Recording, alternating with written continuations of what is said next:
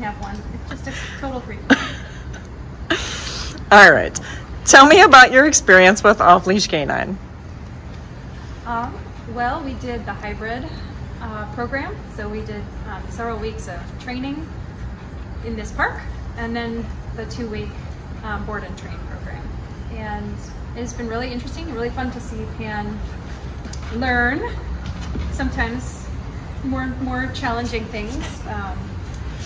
Down and staying in his commands was always a challenge, but he seems to really have enjoyed the time away, actually, and I don't know, I think he seems to enjoy his, doing the commands, and I hear that place is his favorite. He wants to place on everything, so I think that we'll be enjoying watching that happen in our house. All right, and would you recommend off-leash canine? Yes, absolutely. Perfect. Pan, you graduated.